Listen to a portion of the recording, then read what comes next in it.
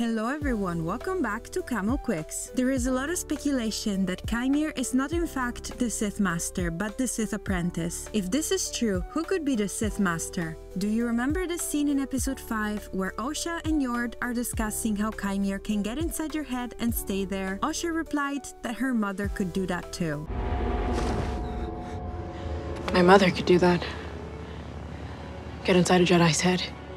Could this be a hint that Mother Coral, the Zabrak female that carried the twins after they were created by Mother Aniseya, is the mysterious Sith Master? Mother Coral is renowned for her deep connection to the mystical forces that govern the universe, but little is known about her origins. Another possible indication that she is the Sith Master is that the mountain on planet Brendok where the witches lived was surprisingly technological. Did the witches share Darth Plagueis' desire to create life? This is just a speculation, but what do you guys think? Let me know in the comments below, like and subscribe for more.